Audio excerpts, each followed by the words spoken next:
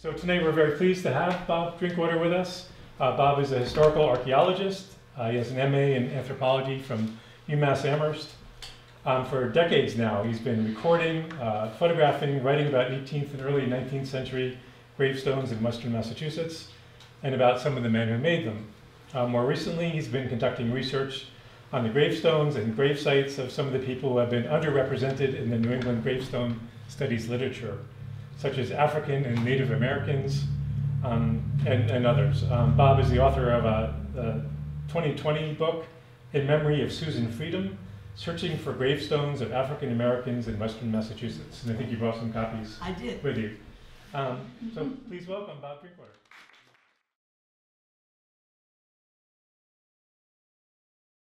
Thank you. Good evening. Good evening. Dim the lights, please. How's that? Good.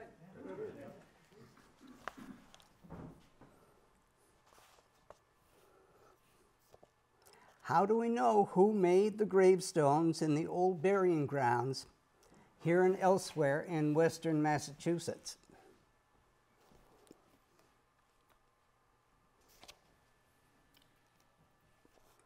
Well, there are published sources that tell us who some of the men were who made the gravestones.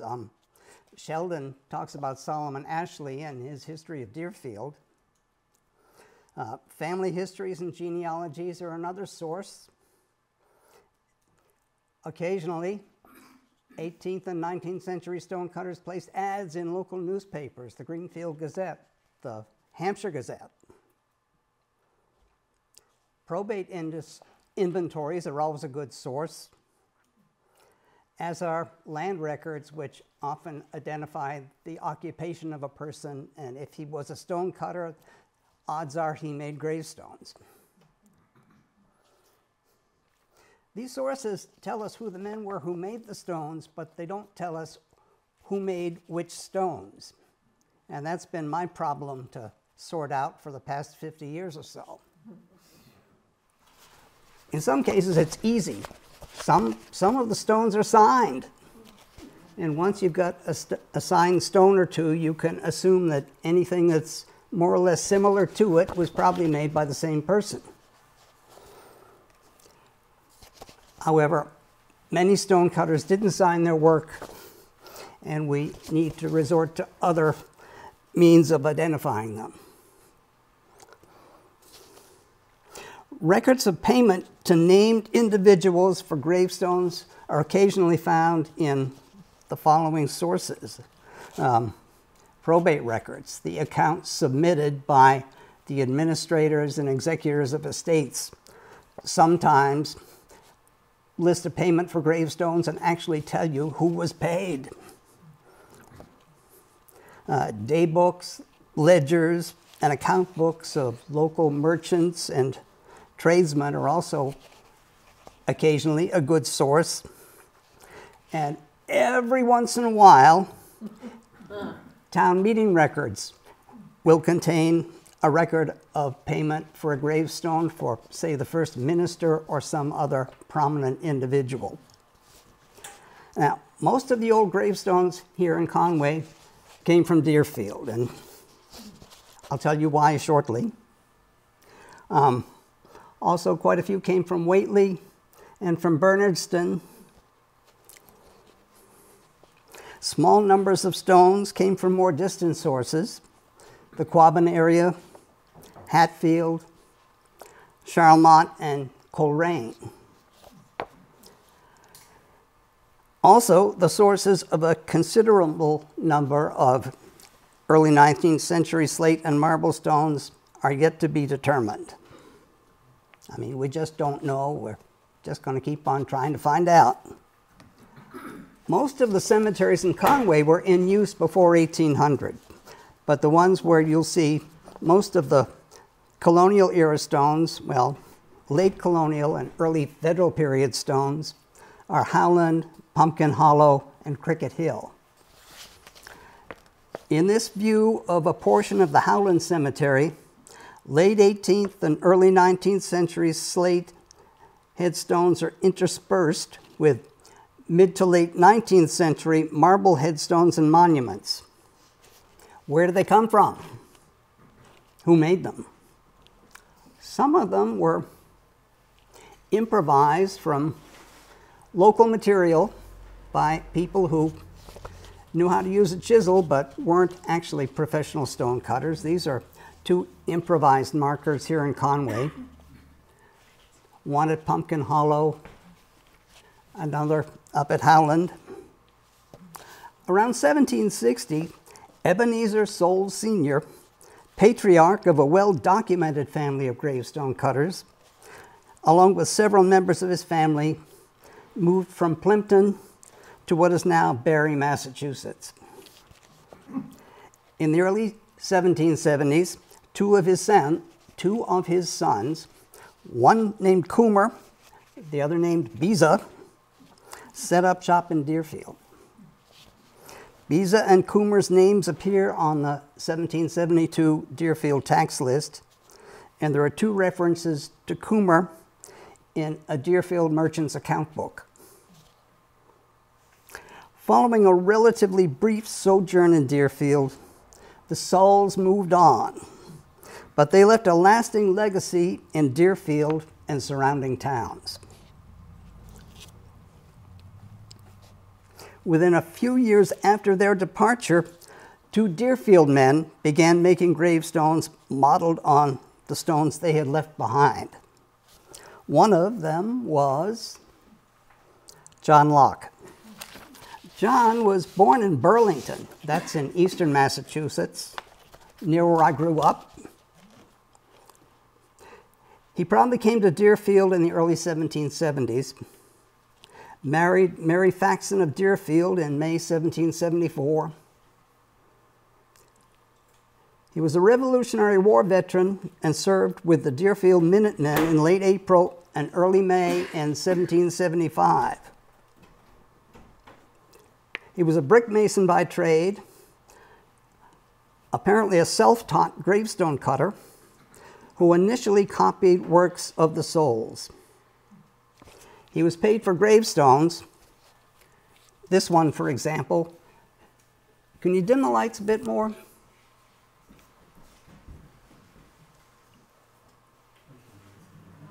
It's still dark. Well, sorry. These are a few of John Locke's early works, both at Pumpkin Hollow. They're little stones about so big. In an advertisement published in the Greenfield Gazette in June 1795, Locke offered to provide gravestones made from the best blue stone of the Bernardston kind. That would be slate. And the best kind of Lanesboro white marble. This stone's in Hinsdale, New Hampshire. Locke was paid for this one.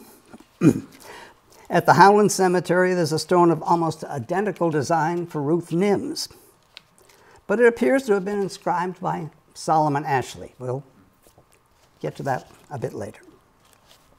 As of January 1797, Locke and one of his sons had relocated to Westminster, Vermont. He subsequently moved to Chocoanut, Pennsylvania, and died there in 1837. His local competitor and successor was Solomon Ashley, youngest son of Reverend Jonathan Ashley, Deerfield's second minister. Unlike his older brothers, one a lawyer, another a physician, Solomon was an artisan, a potter and gravestone cutter, and never married. He was paid for gravestones. For example, this one. Ashley, like Locke, was probably self-taught and modeled much of his early work on that left behind by the Saules. Ashley's imitations and Locke's imitations are similar, but it is possible to distinguish the slate work of one from the other. Marble work, however, is another matter. Ashley was paid for the stone on the left. Locke was paid for the stone on the right. stones are nearly identical. One's for, who's that for? Deacon Obadiah Dickinson. The other is for his second wife, Martha. I'm still trying to figure this one out. Between 1770 and 1800, two or more yet to be identified stonecutters made gravestones from local material in the Pelham area. And at least one of them also worked in the Goshen-Cummington area during the 1780s and 90s. There are 7 of their stones here in Conway. There's this one, which looks like a footstone, and almost certainly is a footstone. It's identical to one I remembered seeing in Amherst. And here's what the headstone that probably once went with Elizabeth Pulsifer's footstone probably looked like. The same group of carvers in the Pelham area, they were a bit eclectic. By the 1780s and early 90s, they had started making stones like these. The one on the left, which you may not be able to make out so well, is at Howland. The one on the right is a stone in Sunderland that's more or less the same design, except that it has the initials of the deceased above the head. They're both made of quartzite, and they're weathering away rapidly. The member of this group that went to the Goshen-Cummington area worked in Goshen stone, which is a bit more durable. And there are 2 examples of his work here in Conway. The one on the left at Pumpkin Hollow, the one on the right at Howland. After John Locke moved to Vermont, Ashley continued to make gravestones in Deerfield, and it appears that the urn and willow motif was introduced to western Massachusetts soon after 1800 by a few young, enterprising stonecutters from eastern and central Massachusetts.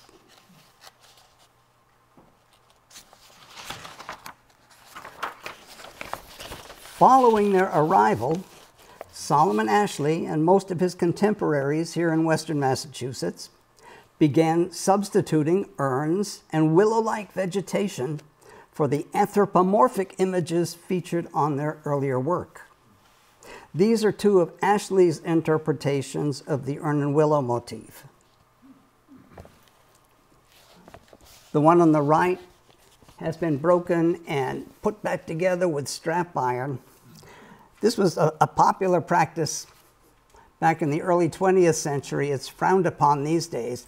In this case, however, it seems to have worked. Why is it frowned upon? Because the iron corrodes. The bolts, as they rust, get bigger and bigger, and eventually they shatter the stone. Now, if you have urgent questions, just pipe up and speak up. Alpheus Longley was born in Shirley in east central Massachusetts and moved west to the Connecticut River Valley soon after 1800. In November 1805, he placed an advertisement in the Hampshire Gazette announcing that he had begun the business of stone cutting in Hatfield and had on hand all kinds of gravestones.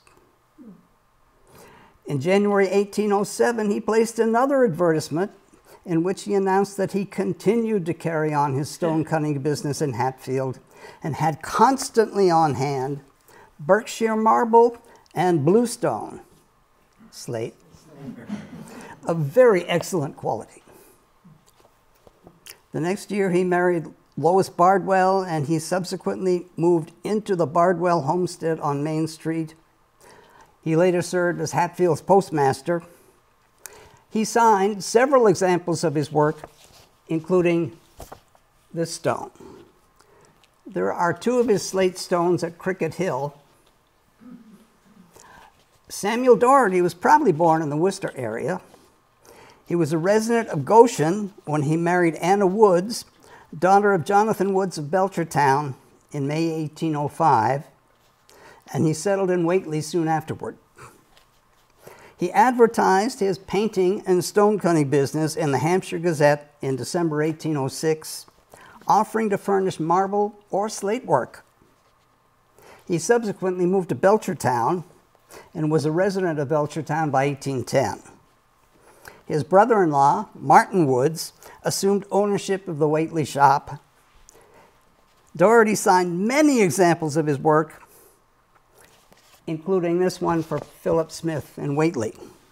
Where is it signed? Where did they sign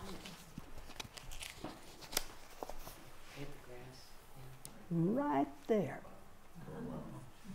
In this case, he initialed it, but he signed enough of them that we can be fairly sure that it's the same guy.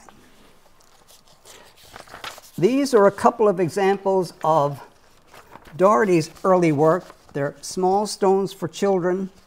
Both of them are up at the Howland Cemetery. There are also a couple of similar design that have been shattered, probably by falling pine branches. They're now lying on the ground, and it may be too late to try to put them back together. Martin Woods, eldest son of Jonathan Woods Jr., was still a child when his family moved to the Belchertown area.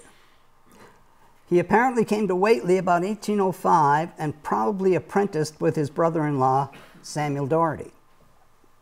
He made slate and marble gravestones and signed several examples of his work. This one is signed very faintly in the lower right corner. With just their initials? This one, I think it actually says M. Woods Whately. Oh. They usually signed with first initial and last name and place of business. Doherty often just used his initials, but sometimes included the price of the stone.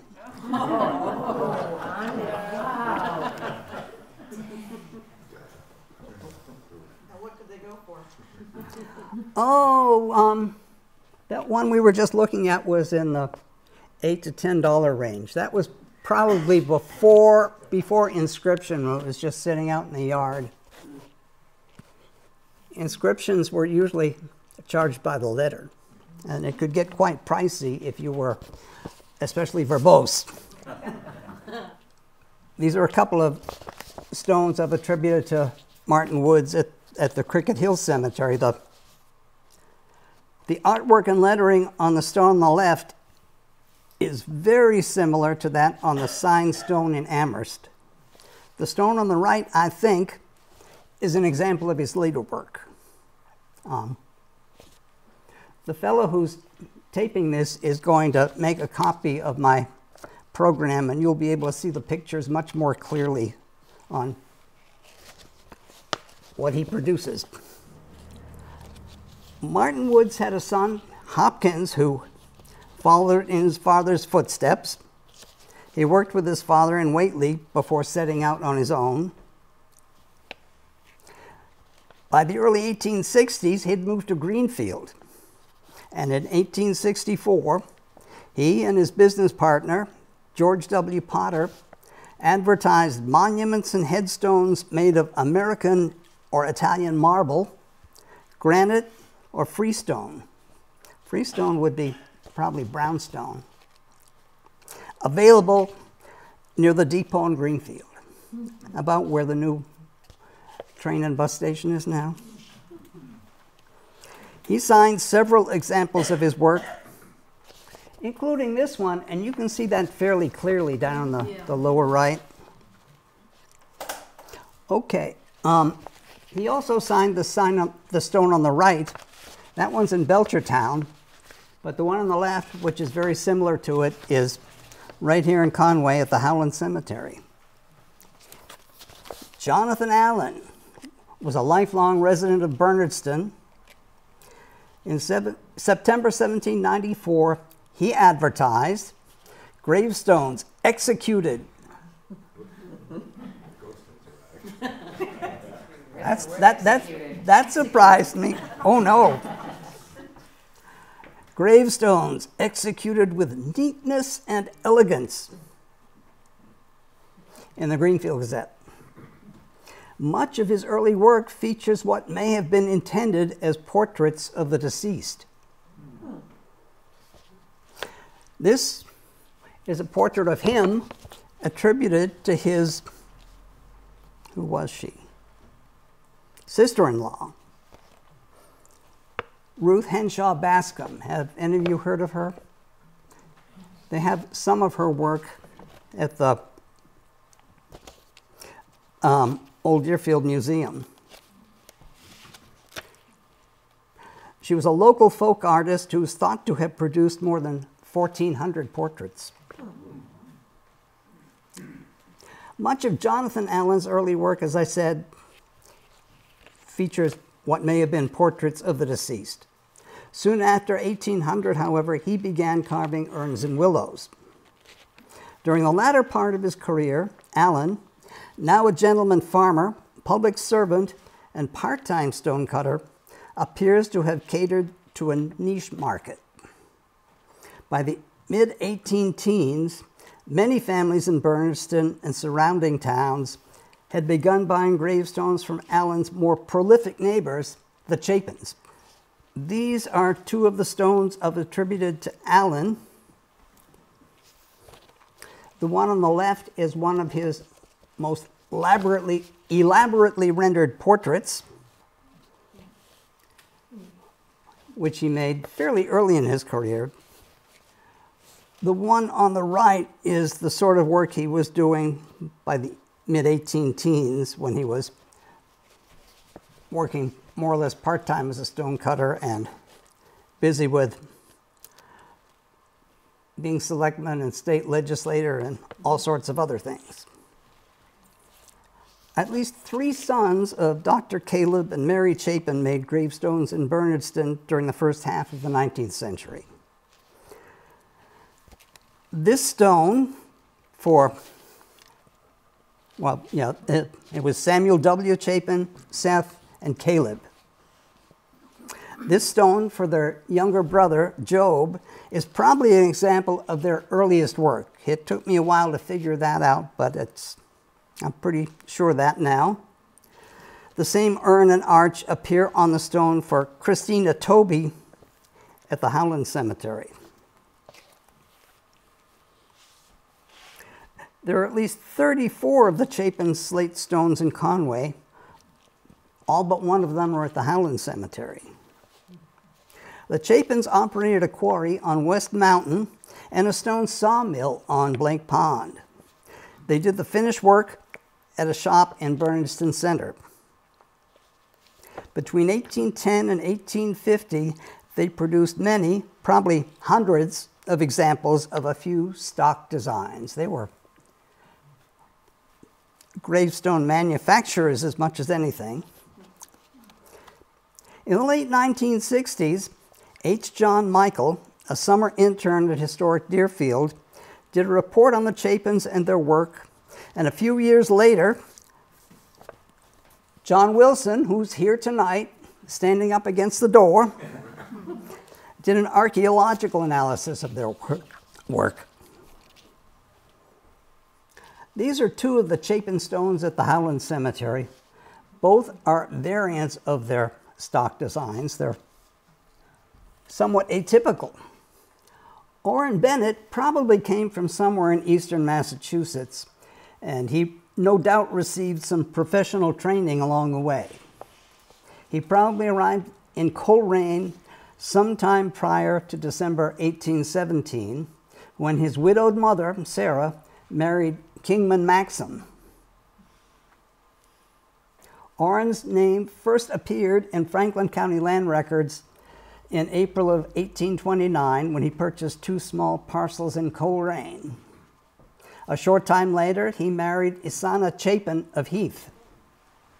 His career was brief. He died of consumption March 18, 1831, age 31. The inventory of his estate includes stonecutter's tools and a large amount of work in progress. He made gravestones from slate as well as marble. His stone for Reverend John Emerson is signed in the lower left corner. Here you can see the whole stone. Along with this marble stone for Reverend Emerson, there is at least one of Bennett's slate stones at the Howland Cemetery. The one on the right for Dorothy Wheelock. George W. Winslow was the eldest son of Dr. George Winslow of Coleraine. While in his mid-teens, he attended the Berkshire Medical School in Pittsfield. But in the spring of 1826, he abandoned the medical profession to become a marble dealer. He set up shop in Charlemont, where, according to family genealogists, he lived with his father and pursued his avocation until 1831, when he went to Buffalo to take charge of a marble works. During the brief time that he was in Charlemont, he signed at least 3 examples of his work. This stone for Jane White in Heath, as well as one in Shelburne and one in Leiden. This one in Heath is quite a piece of work. You can't, I don't know if you can quite make it out, but there's a little hand protruding from the right side of the stone, holding that drooping bouquet of flowers. And you can see the signature fairly clearly on the bottom there. At the North Shropshire Cemetery, there are 5 marble stones which David Ebbets, another summer intern at Historic Deerfield, attributed to Winslow. These are 2 of them. These 2 stones and 2 of the 3 others that Ebbets attributed to Winslow are for people who died during the first 6 months of 1831.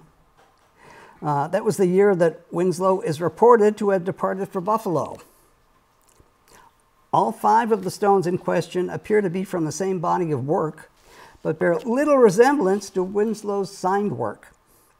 I suspect that they were made by someone else, yet to be identified. To sum up, a lot of stones by Solomon Ashley, most of them at the Howland Cemetery. A fair number by the Woodses, a fair number by the Chapins, also by at the Howland Cemetery.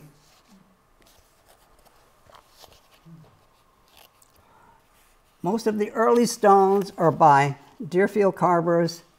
Most of the later, I guess mid-19th century stones are by the Whately and Burniston carvers. There are a lot of stones that are yet to be attributed. We just don't know who made them. This is especially true for stones in Conway from the 1820s, 30s, and 40s. Most of them are made of marble. They could have come from any number of places, from Berkshire County, from southern Vermont, ready-made, or marble for gravestones could have been shipped to local carvers who did work indistinguishable from many of their contemporaries in the area. These are a couple of the yet-to-be-identified works at the Howland Cemetery. Very nice, but weathering away quite rapidly. This is true of all the marble stones in New England, and you might say they're endangered, and they could stand to be photographed and recorded at the earliest opportunity, if that has already happened. There are also some slates and other stones that appear in cemeteries all around the area. We still have no idea who made them. Most of the gravestones illustrated in this presentation were hand-hewn from start to finish. With the advent of water-powered stone sawmills around 1800, the industrialization of the monument industry was begun, and with the development of steam-powered stoneworking equipment and steam-powered transportation networks, the railroads, a few decades later, all that remained for most local gravestone cutters to do was to take orders and add inscriptions to ready-made markers and monuments made somewhere else. Back.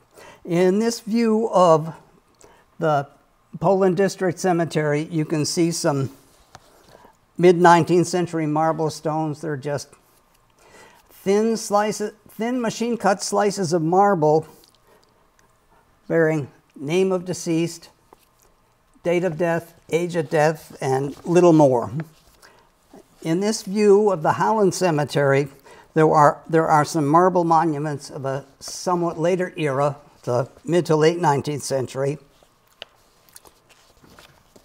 Also, probably arriving ready-made in this area and inscribed by a local monument dealer, probably someone in Greenfield, maybe someone in Charlemont. And of course, today, gravestones can come ready-made from almost anywhere. This one's at the Howland Cemetery.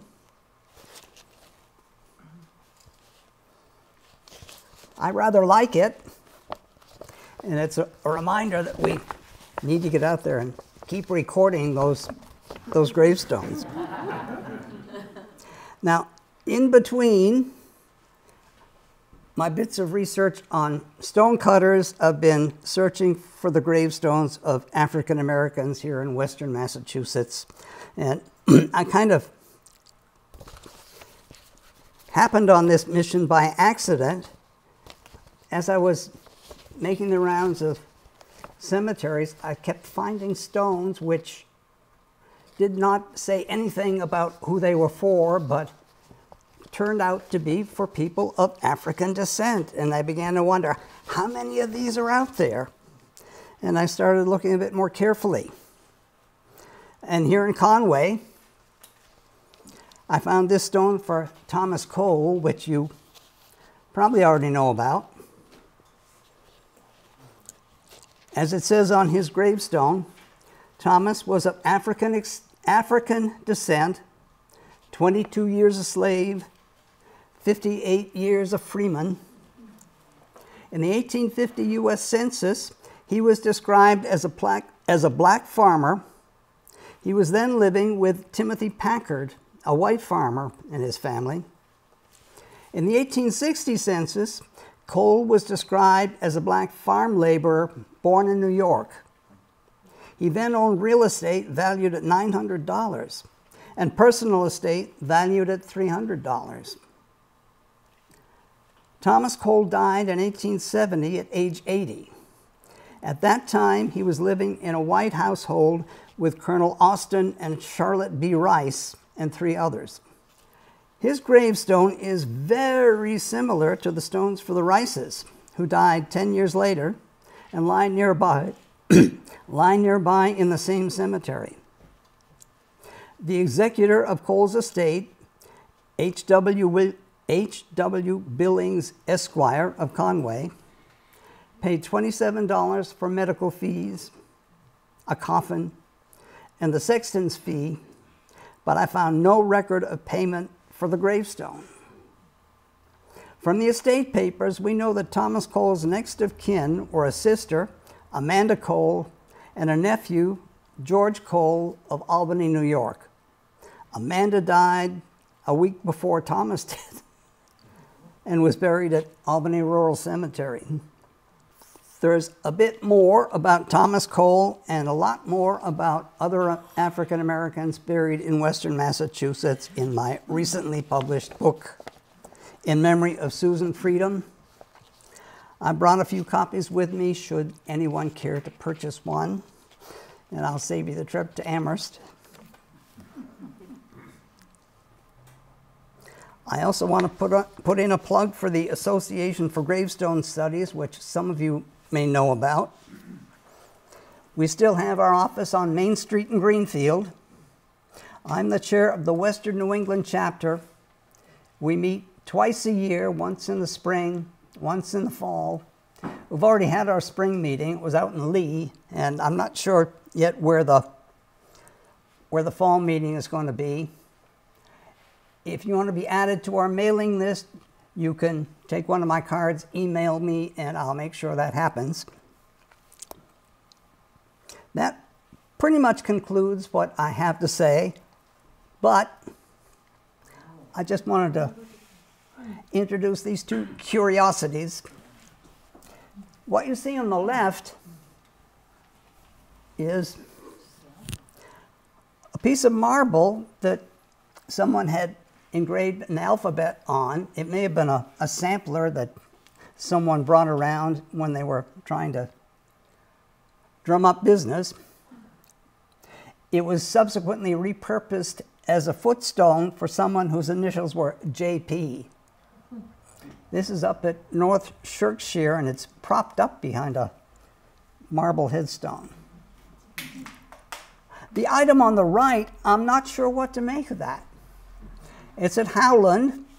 There's this little, I think it's concrete figure nestled in what's left of a pine stump. It's not the Buddha. I'm not sure what to make of it. It's probably still there. I think it's been there for some time. There are little mysteries all over the place. Thank you for your attention.